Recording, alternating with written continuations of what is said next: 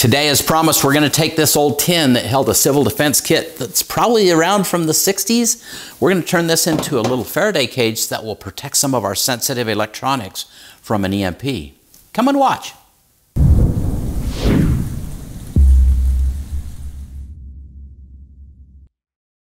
Hey, Provident Preppers, I'm Jonathan. And I'm Kylene.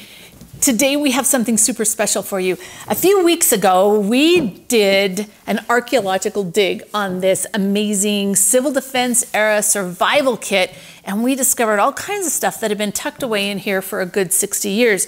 If you'd like to see that video, click the card in the corner. Most of it was disgusting. Most of it was so bad. And there were fuel tablets, and we also did a video on those to see if they would light. So that's another video you might want to check out. But Jonathan, overall, he was so excited because he feels like this would make the perfect Faraday cage. What's a Faraday cage? Okay, a Faraday cage is an enclosure, a metallic enclosure. Sometimes it's a cover, sometimes it's an enclosure, sometimes it's a tin, sometimes it's a box, but whatever it is, this metal protects sensitive electronics from an EMP. And an EMP, I believe, is one of the biggest threats that we face, one of the most significant things that could hurt us. And so preparing for that, I think, is something that everybody should consider. So if I put any of the electronics that'll fit, you know, this is limited by the size of the hole. Some things won't fit because of the size of the hole. But if I put any of my electronics in here, they're in here when an EMP happens, then I can take them out and they'll be just fine. Yeah, they are protected. We can test how good this is by using this device that Dr. Arthur Bradley developed. This is a Faraday cage tester. Basically, two radios, one in here, one here. This one has the rubber duck antenna off and just a little connector here because with the big antenna, it's too much energy to accurately test. But you can see that because this can receive the signal, this is not protected because we're actually putting that signal right into here. There's an attenuator in here that will allow us to figure out exactly the level of protection, and the other radio is in here. So this device allows us to just test and see if this is a good Faraday cage. And you can hear that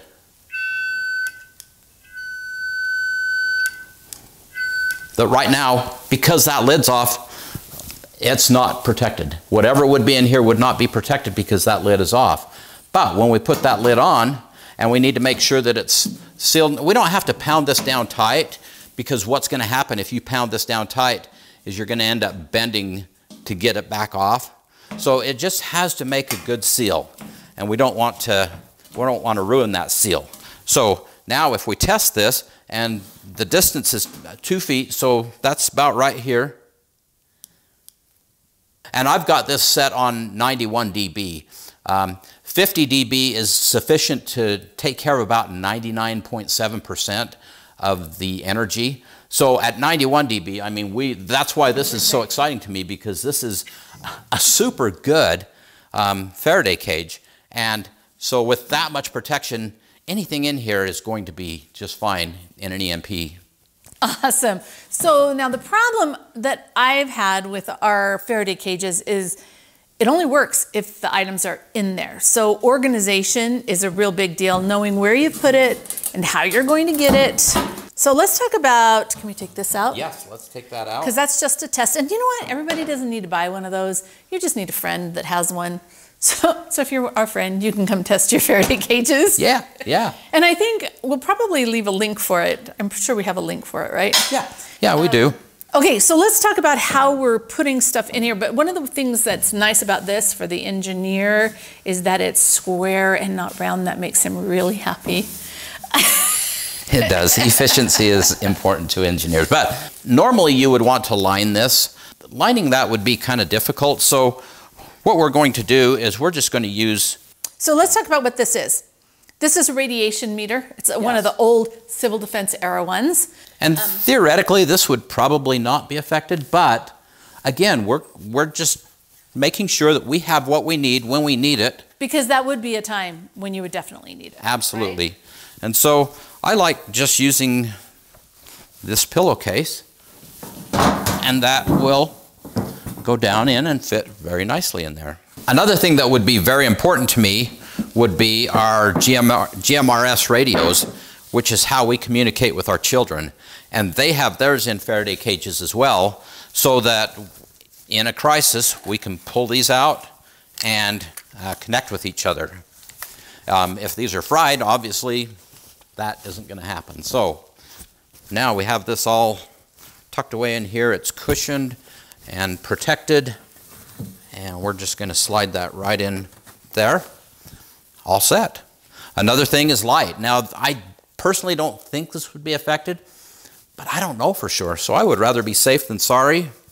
We're just going to tuck this away. And our little hybrid lights, they're also power sources because they have the ability to use that solar panel and create electricity, which can charge your phone or a small USB device. Right. So for us, those are really important. Right. And it's important also to note that, you know, some of this stuff will need to be taken out periodically. We do our radio nets with our kids, you know, try to do it every month or two so that everybody stays fresh on how to use it.